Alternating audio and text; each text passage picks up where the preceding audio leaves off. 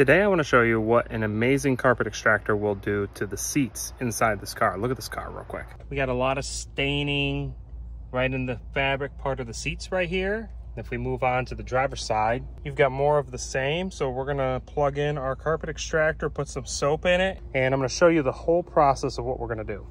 So we have our mighty extractor right here, and we're gonna start out by saturating the seats in soapy water from the extractor. So we're just covering it all. Next, we're using a brush to scrub all that soapy water. You can use a drill brush as well. And then we take the extractor and then we add some more soapy water and we soak all of it up. And then run the heat in the car for about an hour or so to dry it up. And here are our seats completed. They look beautiful. We just need to do an interior detail to clean the rest of the panels. And last but not least, check out the water. That was orange. Yuck.